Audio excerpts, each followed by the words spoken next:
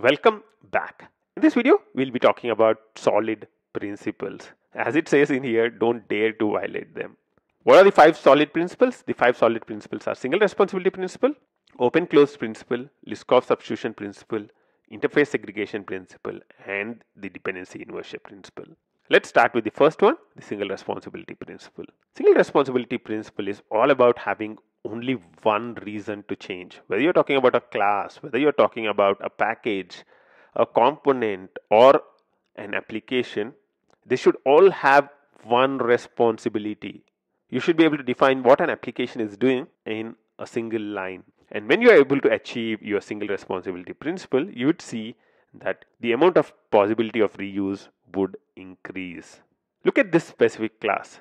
It's responsible for downloading something from the internet, it's responsible for parsing something, it's responsible for saving that data to the database. Is that meeting the single responsibility principle? Will I be able to reuse this kind of code in anywhere else? The answer is no. Let's look at another example. This is actually doing a calculation of a pay, it's creating a report, and it's saving the employee details to the database. These are classes with multiple responsibilities. So, single responsibility principle is all about having classes which do one thing.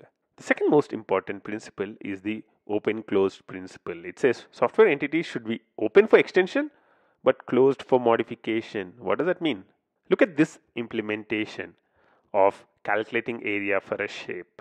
You're passing in an array of shapes and we are checking if a shape is rectangle, then do this, else do this. What if I have to add a few more shapes? All the logic would be centralized in this specific piece of code. So whenever I add a new object, then I should start modifying all the code which is present in the area method. Now, what would be a better solution? The better solution would be allowing each of the shapes to define their own area methods. So here we are creating an abstract class called shape. This could also be an interface.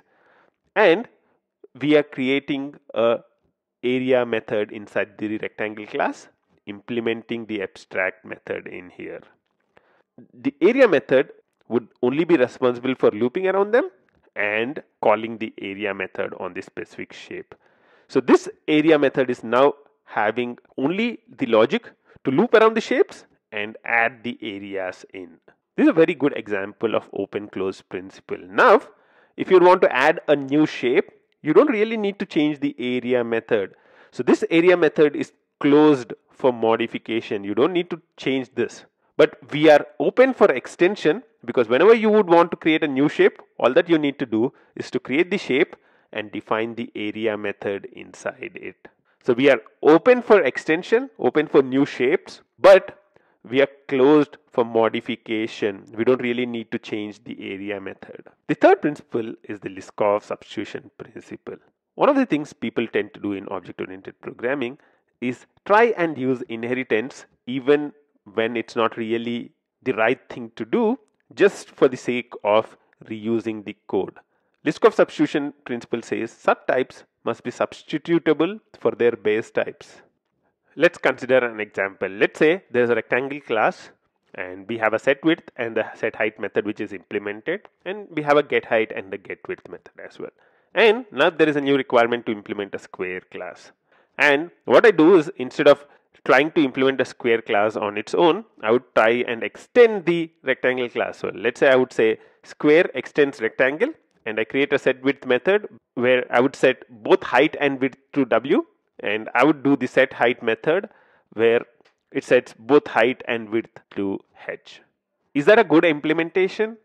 Liskov substitution principle says it's a bad implementation. Consider a piece of code like this, right? So if somebody wants to test a rectangle, let's say this is the method which is written, r.setWidth 5, set height 5, and he's checking if the area is 5 into 4. Will the square class pass this test?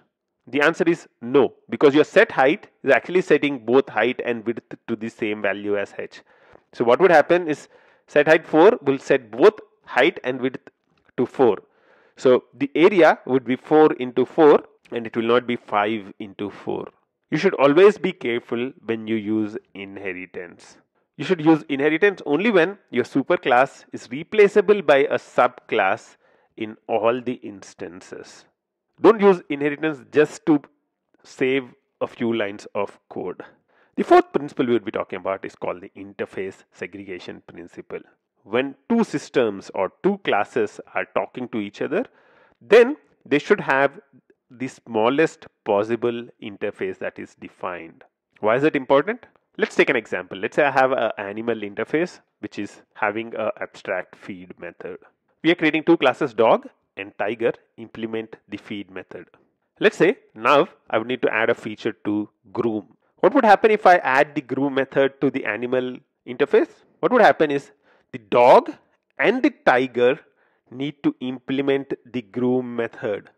Groom is something which should only be applicable to domestic animals. So I can groom a dog, but for a tiger, I'm providing a dummy implementation just to keep the compiler happy. Is that good implementation? The answer is no. The ideal way to handle that would have been to create another interface called pet. Instead of adding features to the existing interface, it's better to create a new interface called pet, extending the existing interface and adding the groom method in. The dog can extend the pet interface because groom is applicable to it, but tiger would continue to extend the animal interface.